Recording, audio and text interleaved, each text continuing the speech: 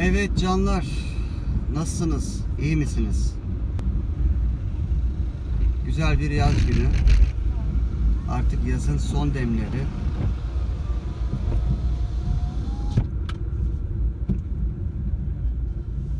Artık bu güneşli havalara hasret kalacağımız zamanlar.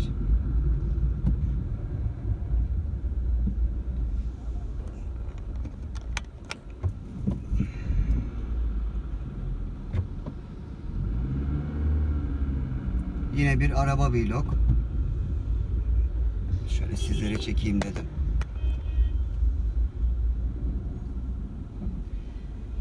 Tabii yine İstanbul trafiği keşmekeş.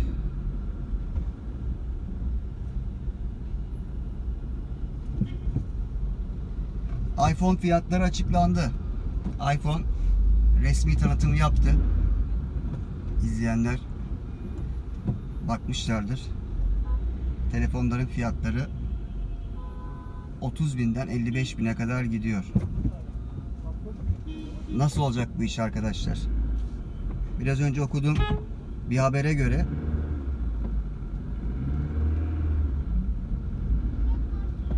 Brezilya'dan daha pahalı satıyoruz. Brezilya'yı da geçtim. Hindistan'dan bile daha pahalı satıyoruz arkadaşlar. Ülkemiz vergi cenneti olduğu için böyle bir durum var. Artık her şeyi pahalı alıyoruz. TRT katkı payı falan derken bir telefon bana, bir telefon devlete, bir telefon TRT'ye, bir telefon fiyatına 3-4 telefon alıyoruz artık.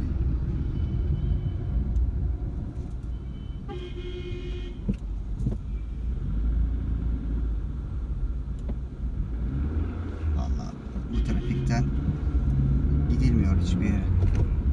Trafiği görüyorsunuz, keşmekeş. Sahneye gidiyoruz yine bugün. Allah'ıma çok şükür. Sahneye gidiyoruz. Herkese yol veriyoruz.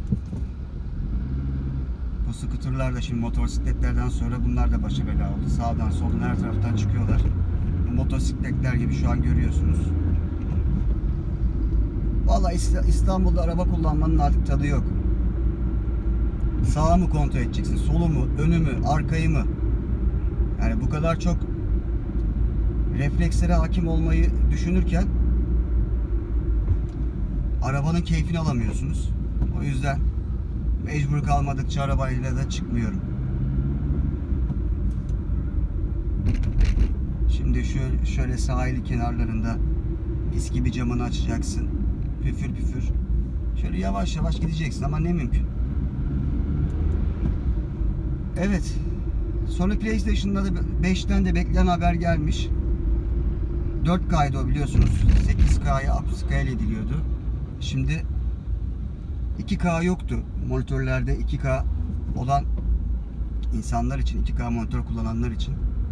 Ona da 2K özelliği gelmiş. Artık 2K'sı da olan monitörde 1080p'ye upscale etmeyecek. 2K direkt native izleyecek.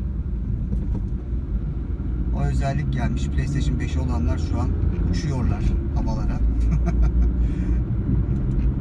Bu fiyatlara alanlar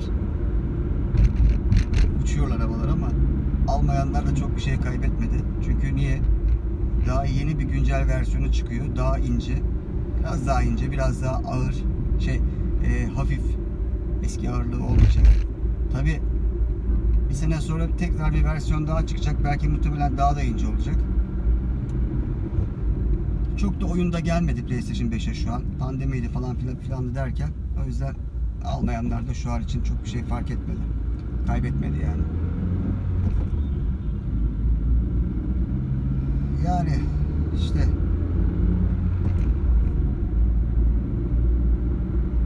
böyle haberler vereyim dedim size. Okuduklarımdan biraz sohbet edeyim dedim. Takılalım dedim işte işe giderken. Yolu çekeyim dedim.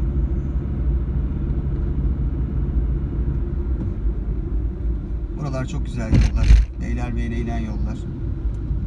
Kuzguncu'ya giden yollar. Nefis yollar arkadaşlar.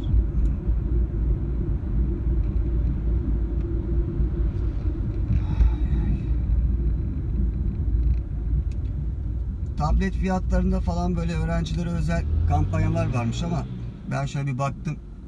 Hiç yani kampanyaya kalıp almaya değmez. 300 lira, 250 lira indirim.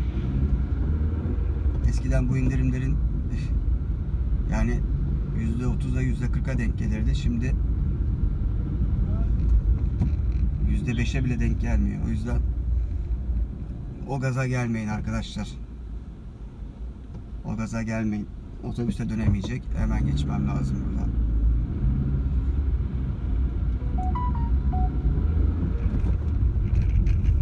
iOS 16 geliyormuş iPhone'a. iOS 16 12 Eylül'de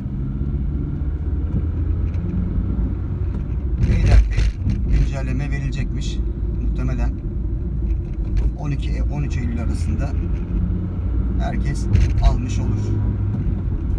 iOS 16 ile yeni bir kararlılık dönemi Apple'da devam edecek. iOS deyince duracaksın kardeşim. Mükemmel stabilite. Apple deyince orada bir duracaksın. Kaliteli ürünlerde buluşacaksın ama şu an Türkiye şartlarında ne mümkün?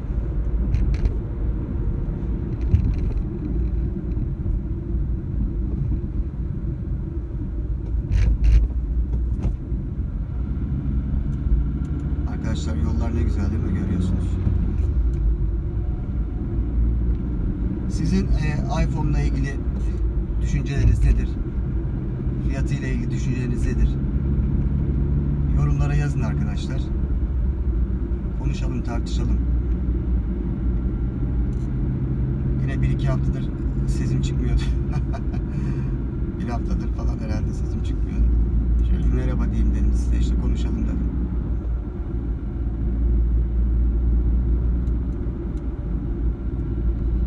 Ay ay. Güzel bir Eylül günü.